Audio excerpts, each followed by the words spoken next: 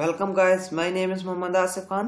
In this video, I have created the 5th exercise program of chapter 2 book Gaddis starting out with Python.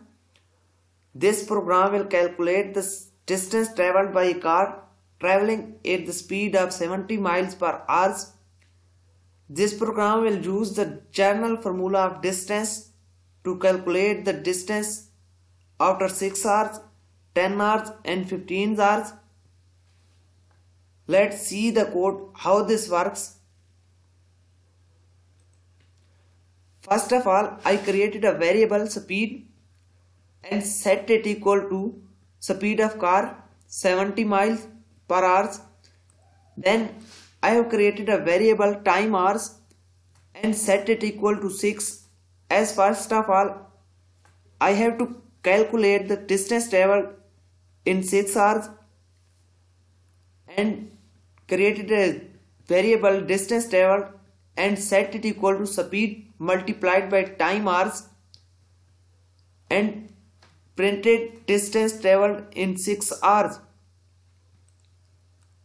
In next step, I change the value of time hours and set it equal to 10.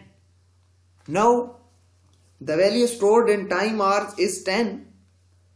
And I have set the distance traveled equal speed multiplied by time hours.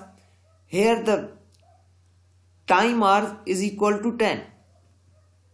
So the distance traveled will be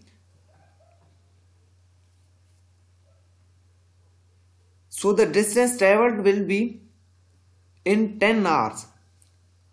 I printed the distance traveled in the 10 hours and at last I set the time hours to 15 and again distance traveled variable set it to speed multiplied by time hours.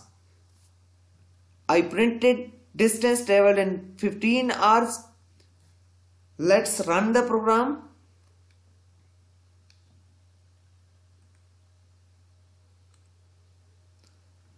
Very good. It's giving us distance traveled in 6 hours, distance traveled in 10 hours and distance traveled in 15 hours. Thanks for watching. If you have enjoyed the video, please like, comments and subscribe.